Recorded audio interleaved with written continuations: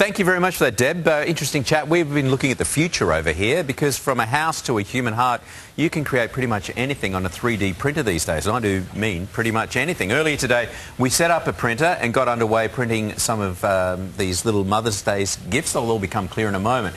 But joining us to tell us more about the art of 3D printing is social researcher Michael McQueen and PhD candidate Sam Canning. A couple of bright blokes. And Michael, it does seem there's so many more things that you can make on a printer than anyone would have imagined. It's limitless. That's it. I mean, the area I work in is sort of forecasting trends, and I've kept an eye on 3D printing for a few years, but just in the last 18 months, it's just sort of gone from pie-in-the-sky stuff to a genuine reality. And some of the things you can print, I mean, to give you an idea, you've got a toy truck here. Yeah. That's printed in one piece. You've got, ceramic mugs, which are a phenomenal thing. I mean, printed again in one piece. But I was talking with a colleague. You can print in ceramics. You can print in ceramics. You can print in this sort of resin materials. And it's just as good as a baked ceramic. Absolutely. Now, I was speaking with a colleague this week who was helping her son move out of his rental property, and they broke on one of the ventilation grills in the fridge. So she measured it up and reprinted another ventilation grill so he didn't lose his bond. So the possibilities are endless. This is going to affect a lot of industries and retail outlets, isn't it? It's a disruptive technology, I think they call it. Sam, how does it work? There are a few main technologies, but basically they all work in the same way.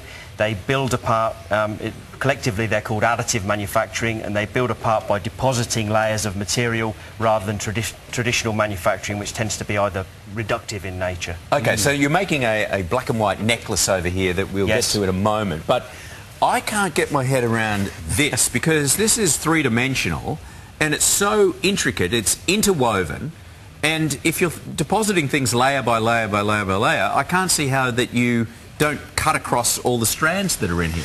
Yes, this is a slightly different technology to these small machines here. This is called selective laser sintering, and it works by depositing a layer of powder, fusing that powder together with a laser, and then when the model is finished, all of the unfused powder is basically shaken out. So one of the real pluses of this technology is this kind of geometry is almost endless. And we're seeing surgical-friendly materials used too. Body parts are being replaced, valves and veins and arteries and things like that. If you could do this in metal, you could start to make nearly perfect, like, engine blocks and things like that. Yeah, that's right. Titanium is a metal that 3D prints really well. It uses a very similar technology to this selective laser sintering. It's called selective laser melting.